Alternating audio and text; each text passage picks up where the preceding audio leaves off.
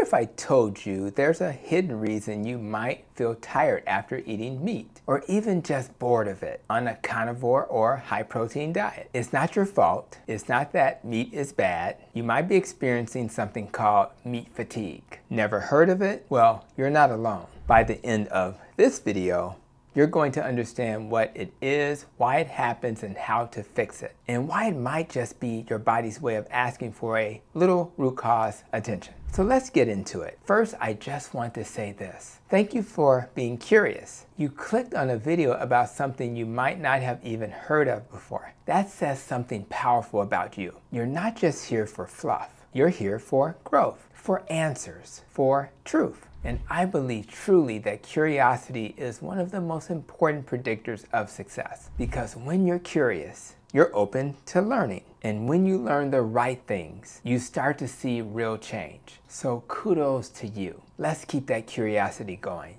And before we get into it, hit that like button. So what is meat fatigue? Most people associate it with postprandial somnolence, a fancy term for that sluggish, sleepy feeling after a big meal, especially one high in fat and protein. Here's the traditional explanation. After a meat-heavy meal, your body diverts blood flow to the digestive system to help break down all that protein and fat. That means less blood flow and less oxygen to your brain. Hello, couch nap. On top of that, meat contains tryptophan, an amino acid that increases serotonin and eventually melatonin, your sleepy time hormone. Now, does that mean meat is bad? Absolutely not. But this is where the story starts, not where it ends, because meat fatigue can show up in many other ways. And understanding these versions might just unlock the next level in your health journey. Let's talk about something I've seen a lot in clinic and in my own life, especially with folks on the carnivore diet or doing long-term keto. Boredom, texture fatigue,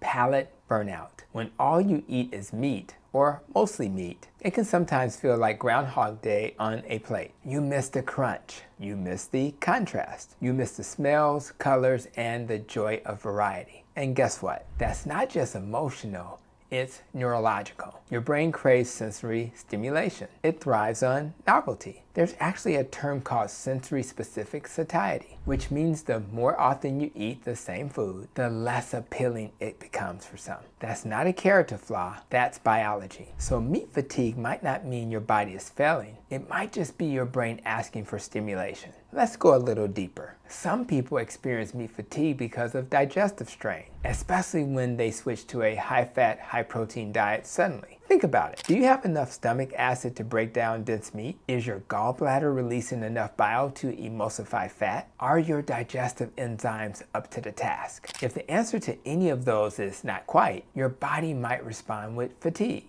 Not because of the meat itself, but because the digestion process is taxing. And here's something most people don't realize. Stomach acid declines with age. Gallbladder function is often compromised after years of low-fat dieting or gallstone issues. Enzyme production can suffer if your pancreas is sluggish or inflamed. So if you're new to carnivore or keto and you're feeling meat fatigue, your body might be working overtime behind the scenes. Let me share a few lesser-known contributors to meat fatigue that might surprise you. Number 1, electrolyte imbalances. When you drop carbs, the kidney excretes more sodium. If you're low on salt, potassium, or magnesium, your digestion and energy suffer. Number 2, under-eating fat. If you're eating lots of lean meat without enough fat, you're missing your main fuel source on a low-carb diet. Number 3, liver stress. Over time, a sluggish liver from insulin resistance can reduce your ability to process fat efficiently. Number 4, histamine sensitivity.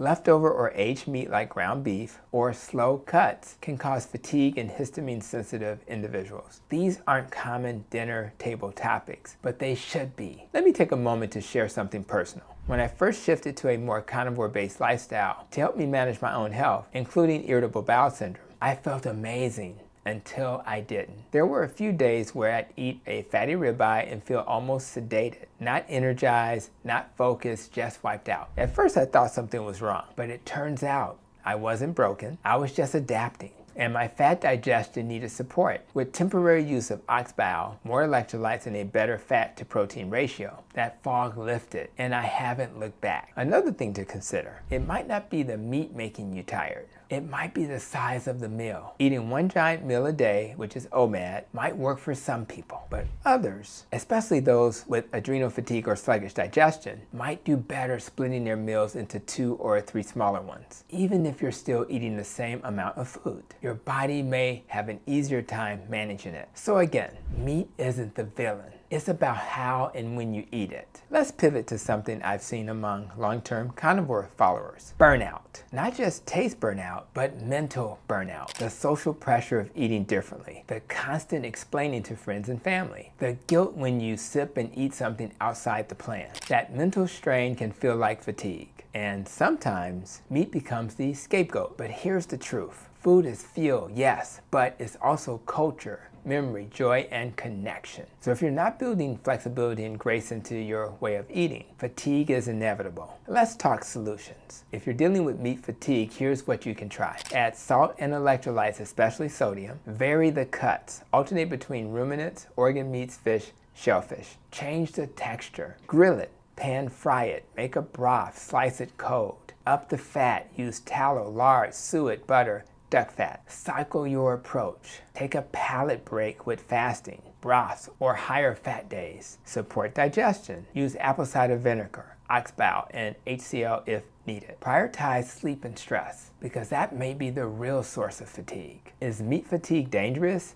Usually no. Now here are some red flags worth checking out. Persistent fatigue after every meal regardless of size, nausea or discomfort with fatty cuts, constipation or loose stools with no clear pattern, loss of appetite that doesn't return. These could point to digestive enzyme insufficiency, low stomach acid, bile salt deficiency, food sensitivities, or histamine overload. You're not crazy and you're not alone. Just like I had to troubleshoot my journey, you might need to troubleshoot yours. You started this video maybe just wondering, what the heck is meat fatigue? Now look at what you know. You've explored brain science, digestion, hormones, lifestyle burnout, and how to actually fix it. That's what happens when curiosity meets truth. So don't let confusion or fatigue push you off your journey. Let it guide you to something deeper, something sustainable, something healing. And if this video helped you, or if you've ever felt meat fatigue yourself, let me know in the comments. I'd love to hear your story, what worked,